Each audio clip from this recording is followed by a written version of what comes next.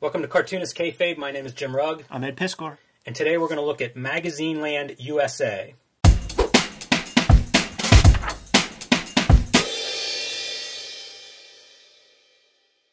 Yes, I see Joe Kubert's name on the gimmick right away. This is, so 1977 is when this comes out, and it is actually, I don't know where it's listed, but it's Joe Kubert's school. Yes. Produced by Joe Kubert's School of Cartoon Art.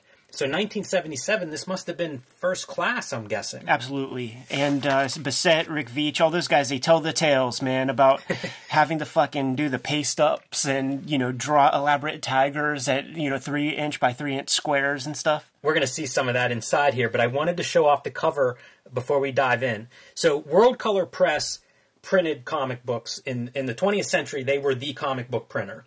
And they had giant presses all over the place, even to the point as Now Comics at one point, I believe, sued them over monopoly practices or something, which I don't totally understand how that would work as a printer versus a comics publisher, but nevertheless, it's to illustrate, at one point they were doing like 90% of the comics that were printed in America were printed by World Color Press. That includes Marvel, DC, Archie, what you're seeing here.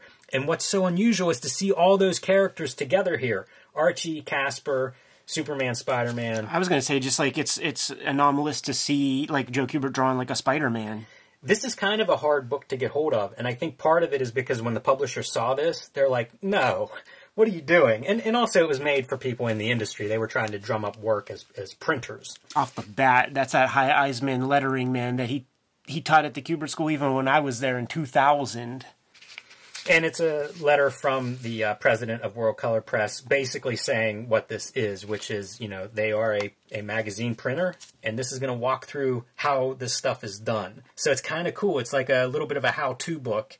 I would have loved this as a kid. Well, look at this, man, foreshadowing, because it's a Swamp Thing panel, and Steve Bissett was in class at this time too, man. Very interesting. This is this spread takes you through the production of the comics, and it's like Grips. A decade later, we see Clark Kent sitting at the drawing board, slinging ink. But it is the whole process, script and roughs, and you even see the lettering going in over the pencils. It's kind of neat to see the pencils in the finished ink. He uses the bees. This drawing is so wonky. This is, I guess, their latest printing facility, factory. And 500,000 square feet of space in this factory. That's ludicrous, man. 500,000 square feet. I can't even imagine that. So many football fields. But the perspective isn't right. No. It's very confusing to look at that and try to understand it. But we continued through the process of getting stuff ready for mechanical reproduction, and lending a hand with that task is Spider-Man. But checking negatives with a loop on a light table. There were just hints of this whenever I started doing design, Ed. They were still around. My light table came from one of my early jobs where they were getting rid of it, and it's still the light table that I use. These are your plates that are going to be used for the ink whenever they're run through the presses. CMYK. And Batman and Robin are making sure that stuff's all on point. With their smocks. And the giant web presses.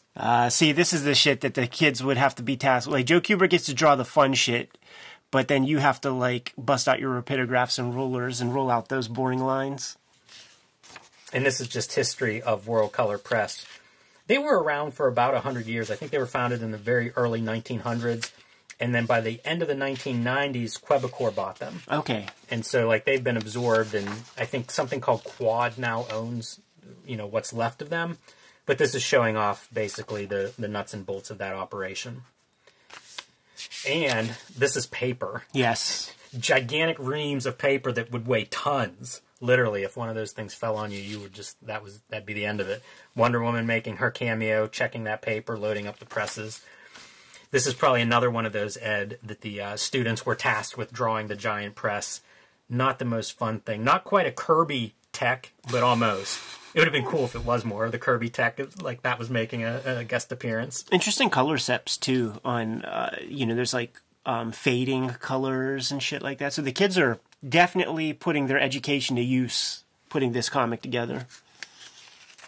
Yeah, this is even like the bindery stuff, you know, like going through the binding process, being stapled and folded, trimmed at one point. I think this is the trimming and the getting them bundled up for distribution. And man, imagine what this is like in real life. Yeah, having to distill that down into some simple ink line. Or even just working there every day for 30 years, man. Collating covers and stuff. I get a little bit of the anxiety going through this when I think of like making mini comics or something and seeing like what's it look like if you're making 600,000 of a book every couple hours probably. And these things would run 24 hours a day. You know, 500,000 square feet doesn't pay for itself with one 8-hour shift. But this would have been, you know, darn near the height of probably their production. I mean, I guess it's the 70s, and actually that may be whenever things are starting to dip. Which is probably why they're making this comic, is to drum up business. Look at this right here, man. They're using the flexographic plates, the plastic plates, man, and it's warping, which is interesting because this is like very early for that to be in use. But it's definitely applied right there, man, because when you see those uniform wobbles, and I make note of it because this is something that I would notice in like 80s Marvel, and just wonder like what the heck happened there. And now I know, you know, they used the plastic plate and that line was too thin. Yeah. And this is like an educational moment for the students at the Kubert school because they would now know that they better use the thicker rapidograph next time. That's interesting. I wonder if they would go through and do that breakdown, like whenever this was published, if that becomes a class session of like, let's go through this page by page. Yeah. I don't know about how this stuff reproduces and what works and doesn't. As a cartoonist, I mean, this is what we do on our own. Yes. You know, so it would have at least happened at that level. Most of this is laid out in spreads too, which I find kind of different. I don't know how many comics were using the spreads there with no gutters. You know, in the 70s. You don't see that often in like a Marvel and DC. Even when they do a 2-page spread, often the gutter is still open. Right. And it was just flat out impossible. Like even into the 90s, even into the aughts, like I would talk with guys and they had no control of even knowing where or when the ad breaks were going to come into their comic. Because, you know, that's something that you could manipulate if you had some foresight. You could do some fun storytelling things, but, you know, corporate comics people, they don't care. When I was looking up stuff about World Press, they bought Fawcett at one point. And Fawcett being the companies that would do those paperbacks, like the Peanuts paperbacks. Those were Fawcett publications. I think in the 70s maybe they bought them. So, you know, it was a huge business for almost a century. And I guess that has changed, even though they continue to kind of exist and print. But, you know, it was a huge industry forever. Like, you used to be able to learn printing in high schools and stuff as like a trade. And again, all these characters that I don't think they were supposed to put on one page together. It's a pretty neat artifact, though. There's a handful of these comics that would come out back in the old days, and they would give a glimpse of like how to make this stuff, which I was always very interested in. This perspective, I think, works a little better than the one that we saw on the inside page. But it's a bygone era, but I love seeing just how do you actually make comics. This is kind of the process.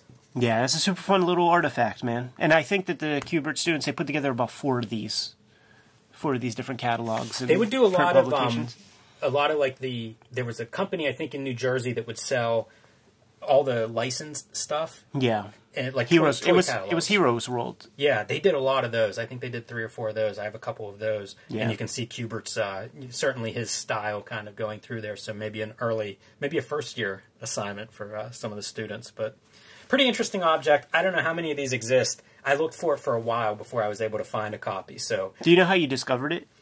Something online, I'm sure. What do you say? Should we bounce? Yep, that's all I have. Kayfabers, like, subscribe, follow the YouTube channel. We're on the road to 15,000.